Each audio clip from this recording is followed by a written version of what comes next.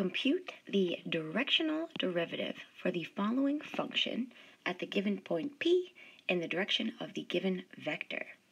So let's start here by recalling that our directional derivative, defined as capital D, in the direction of a vector u of some function at a point P, defined as AB, is equal to the dot product of the gradient at this point AB dotted with u, or vector u, such that we recall that the gradient is defined as the vector whose components are the partial derivatives at this point, and that vector u must be a unit vector.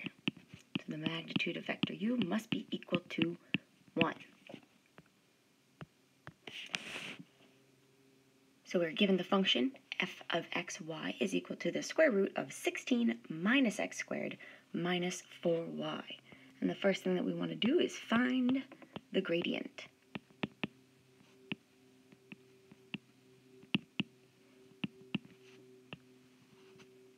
So we need our partial derivatives.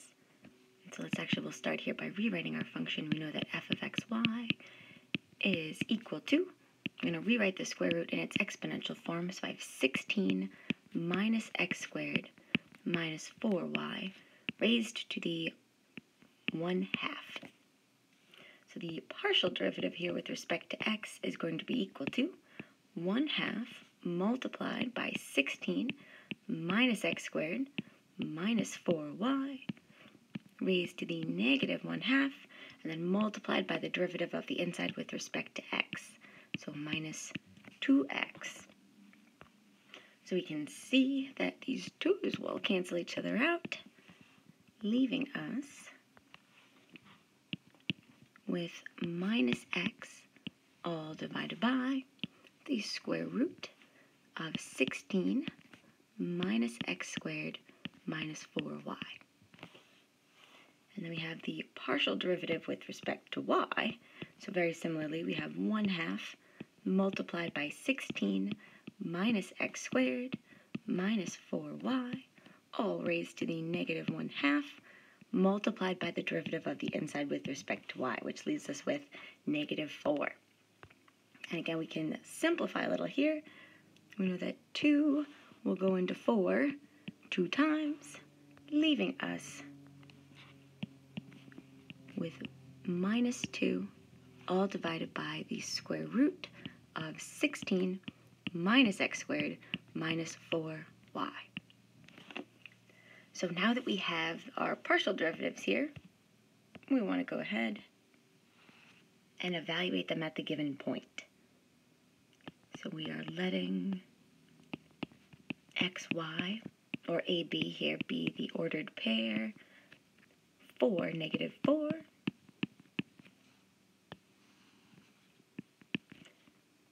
So the partial derivative with respect to x at the point 4, negative 4, is equal to minus 4, all divided by the square root of 16 minus 16 minus 4, multiplied by negative 4.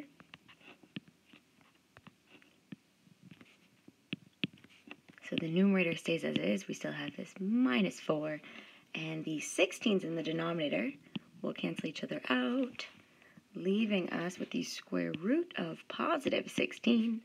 So I have negative 4 divided by 4, which is minus 1.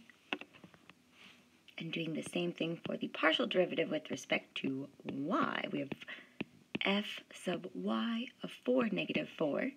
So this will be minus 2 divided by, so notice we'll have the same denominator here as the partial derivative with respect to x. So we can simplify that right down to 4, which leaves us with negative 1/2.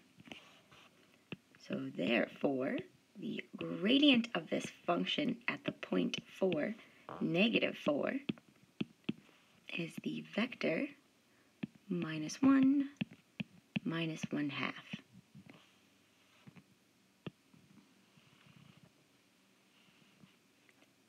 So now that we have the gradient, we want to go ahead and check our vector.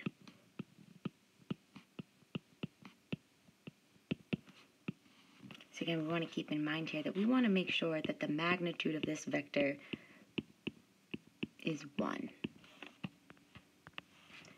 So we have the magnitude of vector u will be equal to the square root of 2 divided by the square root of 13 squared plus 2 by the square root of, not 2, should be 3 divided by the square root of 13 squared.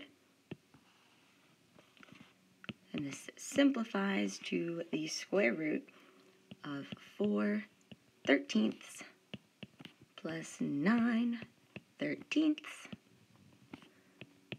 which becomes the square root of 13 divided by 13, which is 1. Hooray! So we see that the magnitude of our vector u is 1, and we are ready to go.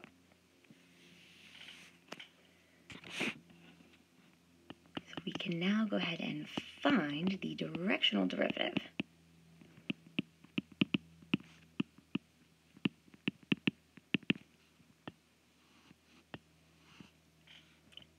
So we have capital D of vector u of our function f at the point 4, -4 is the gradient of the function at this point 4 minus 4 dotted with vector u.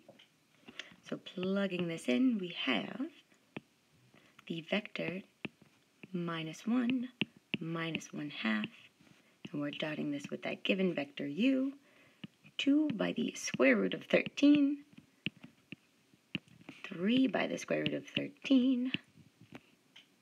So applying the dot product, we'll have -1 times 2 by the square root of 13 plus -1/2 multiplied by 3 by the square root of 13.